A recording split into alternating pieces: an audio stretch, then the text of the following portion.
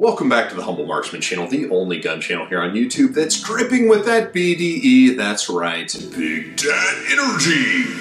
If you've ever made your children rage quit at Mario Kart, then go ahead and hit that like button. They really didn't know who they were messing with. I'm David, and today I get to tell you about the Island RIA 5.0. Now, I'm not exactly sure whether it's RIA 5.0 or RIA 5.0. I'm just gonna go with RIA because somebody who grew up watching Beavis and Butthead, RIA would be a really unfortunate name. So the 5.0 is a really interesting gun. It's almost like a concept gun. They only had an initial offering of 300 units of iron sight, 300 units of optic only. And I've been trying to buy one and have been hideously unsuccessful. So subscriber reached out last weekend. I got to shoot the gun. So this is very much a first impressions style video. The gun is very interesting. Like, it's not so much that it's a, yeah, this is way better, this is the way forward, but it's like, this is a completely different concept on how handguns work and is worth spending more time with, because shooting it is very, very weird. That's strange. It's very different from anything else I've shot. It feels like it's going high, like I can feel the... Let's see, let's put more shoulder into it.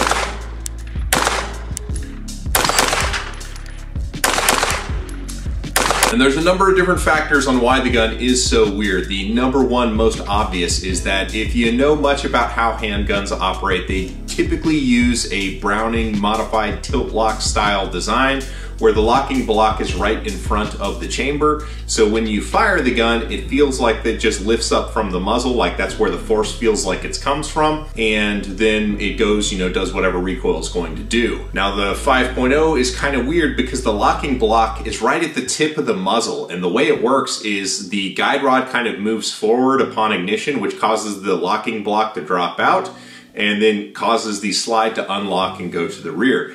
So you feel this weird like bump down at the muzzle before the lift, and it's very, very strange. The design for the gun feels like it took like all of the prevalent handgun design and just kind of slapped them all together, and that's where the gun lands. So you took the internal slide rails of the CZ75 and put those bad boys on there. You took this brand new action type, which is the innovative bit. Oh, and by the way, there's a square barrel. I'm sure you guys are all familiar with that. And then you made it a hammer fire gun with a modular grip, and it's just like, it's so much extra. It's a lot to process. So while the gun is a hammer fired gun, it has an internal hammer, it feels more like a striker gun in hand, and that's largely due to how they sculpted the back of the grip. The grip is very broad across the back, and you really kind of have to get the pressure from your fingers sort of dialed in the same direction as the trigger in order to stabilize the gun in recoil. And when we talk about shooting, again, it's very weird. As mentioned, the grip is modular, kind of like in the same way a 2011 grip is modular. Like there's the frame part of the gun, and then the grip kind of bolts onto it at the bottom.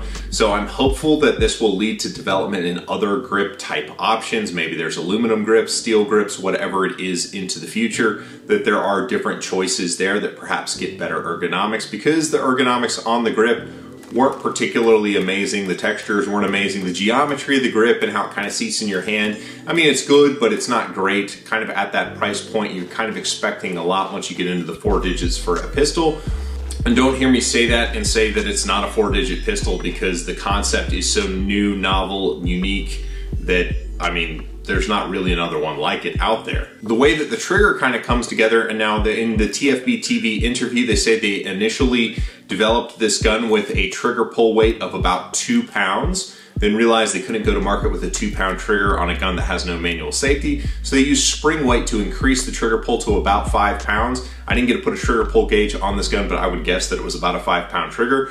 But what's interesting is because the trigger is completely uniform from the beginning of the pull all the way to the release, because you're overcoming 5 pounds of spring weight, you don't really feel the sear and hammer engagement at the rear of the trigger stroke, so it's almost like there's no wall. And the trigger stroke is a little bit long. When shooting at speed, it took me a minute to understand exactly how I needed to pull the trigger, so the ergonomics of the trigger system aren't the most intuitive to get the straight to the rear trigger press. That said, kind of figuring it out. Once I did figure out how to pull the trigger and how to stabilize the gun in recoil, I was rewarded. The grip texture is a polymer grip, and it's accomplished via the fissuring that is pretty common on all of the striker-fired plastic gripped pistols out there. The frame is aluminum, and now they say on the website it weighs about 40 ounces. I would not have guessed it weighed that much. Just feeling it in hand, it felt lighter to me than that, and the balance was decent on it. It's not as nose heavy as the gun actually looks, so it is actually pretty well balanced. But they used Cerakote on this, and the gun that I was shooting had 400 rounds from the owner. We put about 200 rounds on it that day, and the Cerakote was doing what Cerakote does, which is wearing out in the contact and rub points. The aesthetics of the pistol, because of the slide-in frame design, is kind of boxy, kind of basic. It kind of looks like a CZ and a Glock had a baby. The initial pistols do come with this amazing range bag and 3 magazines. The magazines are based off of a 92 magazine mag tube. The finish on the magazines was like a blued type finish, which is not the best finish for a magazine. It looked like it would rust, although it hadn't yet. I got to shoot the optic only version, which comes with a Seymour Systems RTS2. I like the Seymour sight. I think it's a good sight, but there was no iron sights on it, no way to bring it back to an iron sight pistol. Some people aren't gonna like that. I personally didn't care. I think it's fine. Shooting the gun, as I mentioned, was kind of weird. Like the way that the recoil is working with this, with the blocking block at the front, it's just a very different sensation for how the gun is recoiling versus a traditional gun like you're used to shooting.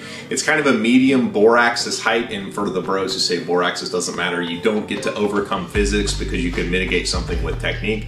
It's still going to lift and return at a higher angle than something with a low bore axis, but it's not going to dump as much energy into your arms. So that all said, the gun was very pleasant to shoot. The actual perceived recoil, the hit in the arms, if you will, due to how it's doing whatever it does, I would say it is softer feeling, but it's not like an advantage that you can exploit. They're kind of positioning this as a competition pistol. First of all, you can't use this pistol in the most prevalent divisions in competition. They have production limits. There's only 600 of these units. There are production requirements and lists like USPSA. Eventually it's gonna get there, but right now you can only use it in like limited IDPA, ESP, or IDPA carry optics. And should it be a competition gun? Right now I'd say probably not, because you're gonna give up some of the race gun trim stuff like mag wells, additional magazines, and just the stuff that you kind of need to make a gun race. It's not there yet. They kind of brought this out at SHOT. There's no holster support available for it, so it's a really cool concept gun, but most people are probably going to be mounting flashlights and using flashlight holsters to get this thing into action, at least initially. I was very pleased once I did kind of figure out how to grip the gun and how to stabilize it, that I was able to return it to 0 pretty good. But as I mentioned, the ergonomics on the grip do make it kind of shift around in your hand, where you do have to spend some time sort of nuancing your grip in order to stabilize it, because the grip, based on the geometry alone, doesn't kind of seat itself in your grip like most hammer fire guns do. That's why CZs are such a revelation to many people, is because usually the person who's picking up a CZ hasn't shot a hammer fired gun before, so they kind of come to a natural point around the back of the hammer, so it seats in the V of your hand really, really nicely, so you're able to stabilize the gun throughout the trigger press, which is why people think those guns are really accurate. It's the same thing with 1911s.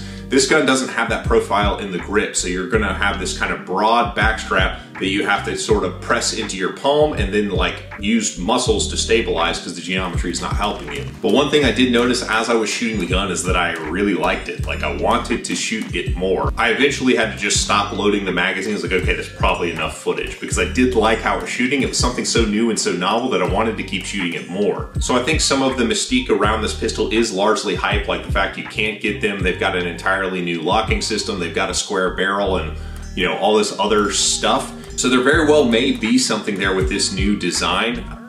It wasn't immediately obvious to me, but it had me intrigued enough to where I'm still going to try and buy one of these things and spend more time with it and do a proper review. Now that said, the gun wasn't completely without hiccups, and there were 2 documented failures when I was shooting the gun. The first was a round went into the chamber, skipping the extractor. Oh, what happened there? It's not a backup battery.